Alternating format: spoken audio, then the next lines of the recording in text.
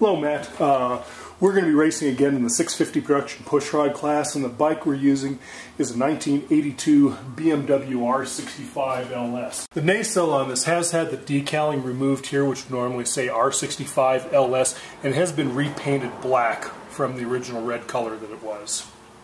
In order to safety wire the front axle pinch bolts, we need to get more parent material, so we substituted Allen heads for the safety bolts and drilled through. These are grade 10, and on the other side I used castle nuts rather than drilling through the regular nuts to make sure that I had an ability to safety wire that in place.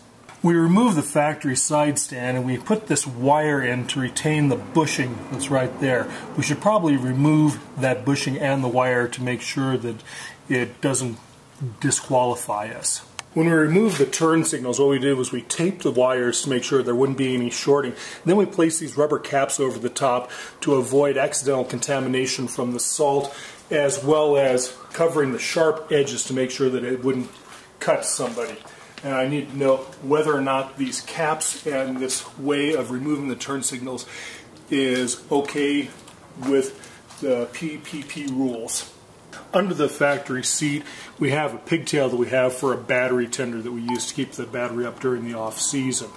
It is an out-of-sight modification. However, I want to make sure that it is okay for us to leave this on while in the PPP class, or if it should be removed to avoid any rule infractions. Both side covers have a zip tie right here, and this is to hold the side covers on because of damaged tabs in the front. This is another out-of-sight modification because it is behind the number plate, but I also want to make sure that this zip tie doesn't qualify as, disqualifies us in PPP class. And do I need to get replacement covers, or can I use a different modification to hold these side covers on that would be out of sight?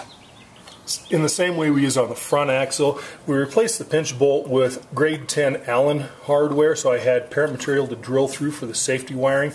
And going down to the bottom side, I also used, once again, a castle nut, also grade 10, to retain it rather than drilling through a factory nut where I might lose the temper. On the taillight, we do have what the Harley guys would call a dip dot, an identifying thing from the dealership in which this vehicle was bought back in 1982. Since it is not a factory sticker, but it is a dealer sticker, is this something that we need to remove to make sure that we don't have a PPP rule infraction?